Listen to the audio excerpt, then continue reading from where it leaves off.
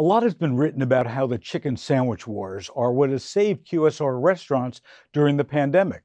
Sure, the numbers of fried chicken sandwiches that have been sold are ginormous. And yes, just about every chain has jumped on the bandwagon and added the sandwich to their menus. And as we reported last week, Popeyes, based on the success of its best-selling chicken sandwich, is adding a fried fish sandwich to its menu.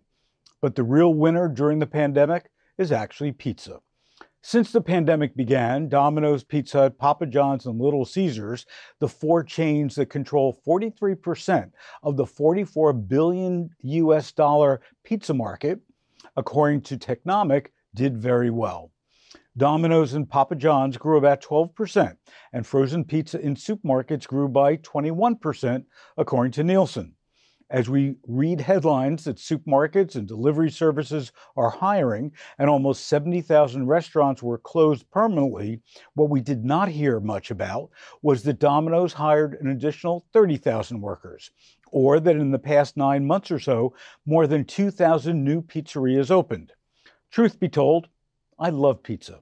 Of course I do. I grew up in an Italian neighborhood in New Jersey, and my favorite pizza still comes from the Star Tavern in Orange, New Jersey.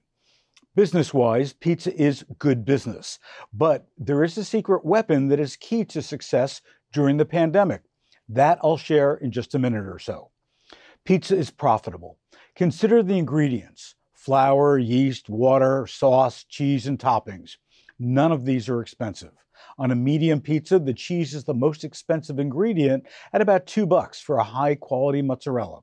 The dough adds about 25 cents, and the sauce 35 cents. That adds up to about $2.60 for a basic pizza that could be sold for at least twice that amount, and typically sells for much more. And if you sell it by the slice, wow. True, this doesn't include labor, rent, utilities, and other expenses, but you can see how selling pizza can be a good business. The average independent pizzeria shows a profit of around 20%. Supermarkets show about 1.5%.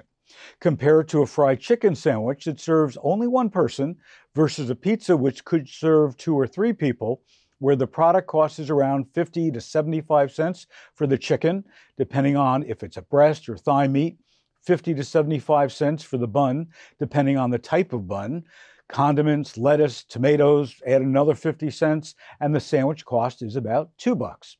Popeye's chicken sandwich costs about $3.99 retail, depending on where you live in the country. The secret weapon in the food wars is that pizza has always had takeout and delivery in its DNA. Other restaurants typically had to rely on in-store, sit-down businesses and had to pivot quickly to pick up or have third-party delivery services, which take a huge percentage from the bottom line. Pizza is poised to continue its growth for a number of reasons.